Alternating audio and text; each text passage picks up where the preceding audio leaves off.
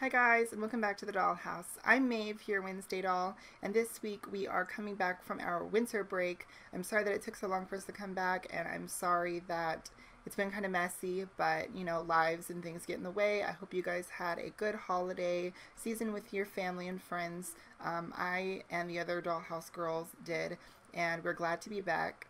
Before I get started with our topic this week, I just wanted to quickly say the reason why I'm wearing glasses in this video is because I did get in a fight this past weekend. It's not something I really want to get into. It's nowhere near as important as what I have to talk about this week.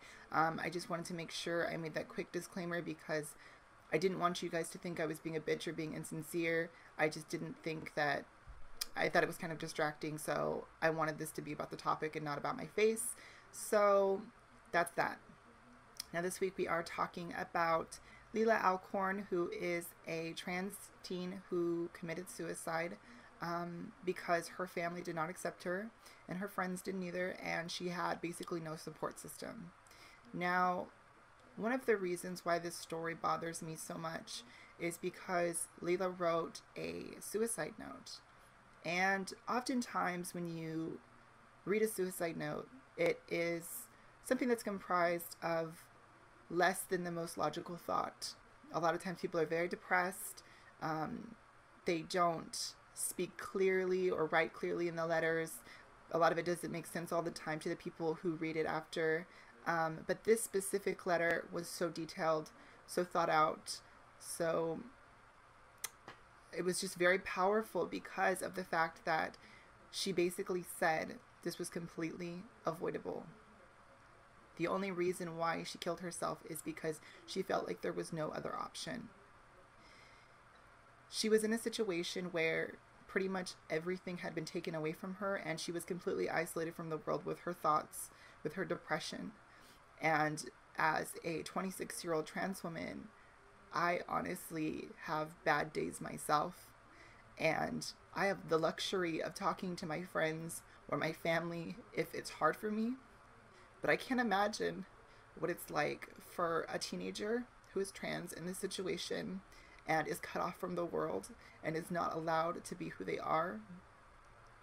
She speaks in the letter about how she wanted to wait it out. And a lot of times this is our, first thought when it comes to being trapped in situations that we can't handle. This is not the first time I've heard this. A lot of girls want to wait until they get out of their parents' house, especially if they're not supportive, and move out or go to college or do whatever they need to do to make distance so that they can start their life. As trans people, we spend so much time waiting to start our lives. So much time.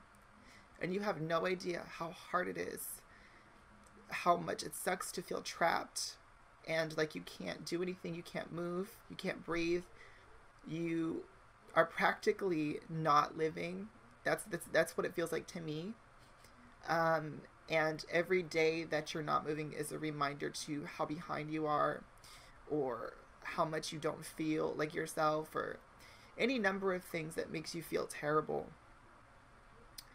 And because of the fact that Leelah felt this way every day, probably, while she had these things taken away from her, while she was isolated, she felt the need to take her own life. And it's really, really sad. And Edie touched on this a little bit, but we get messages from girls all the time, younger girls who want advice, and Leelah followed Edie. She's not somebody I ever had contact with, but she followed her. And sometimes I don't always respond to messages when girls rate me, and this really worries me because it's like, how many Leelahs are there out in the world who just need somebody to talk to? Who just need, something to hold on to, some bit of help or advice or strength from another person, and you don't even know. It made me feel guilty. Even though I wasn't a part of that situation, even though I couldn't have directly helped or intercepted this kind of situation, it makes you wonder how how there are other girls that might be having the same problem, and I know there are. It's obvious that there are. There are trans kids all over the United States, all over the world, who are having these same exact issues. And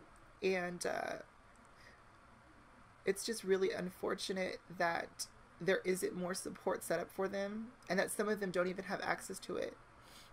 You know, it's great that we have the internet, and we're able to log in and talk to each other and support each other, and that we're there for each other. But at the same time, in her situation, she didn't have that.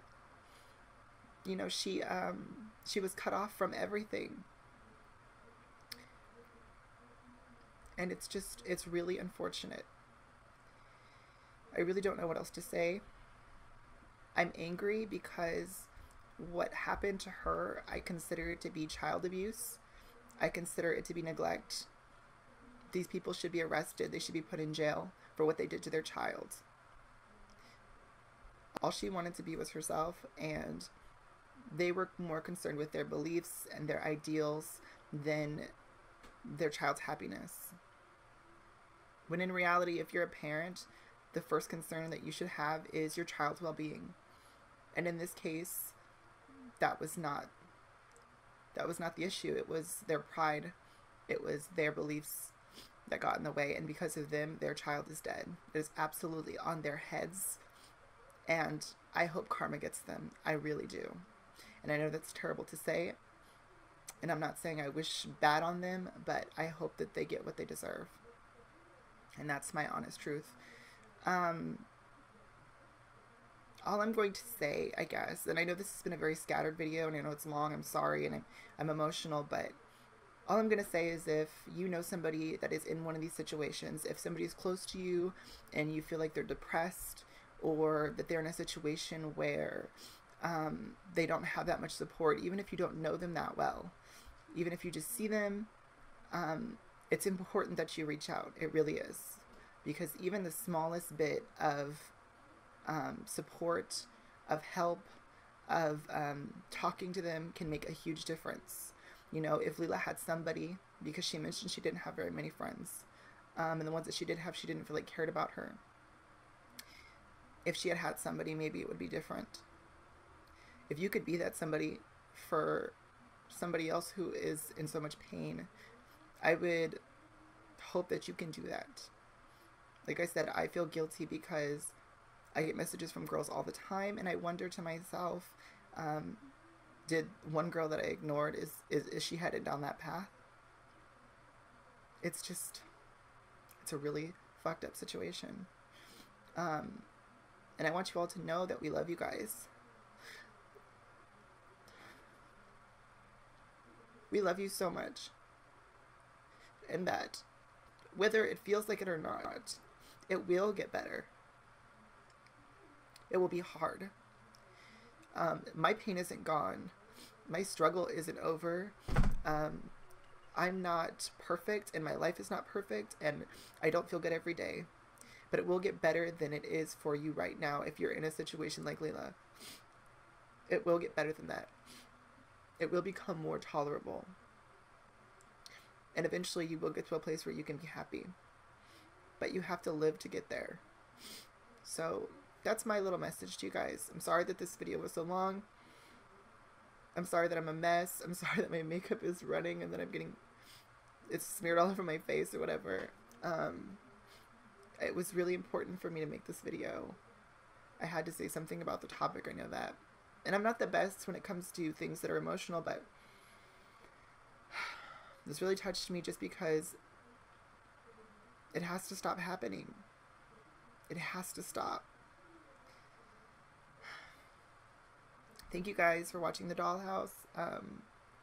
We will be back next week with hopefully a happier topic.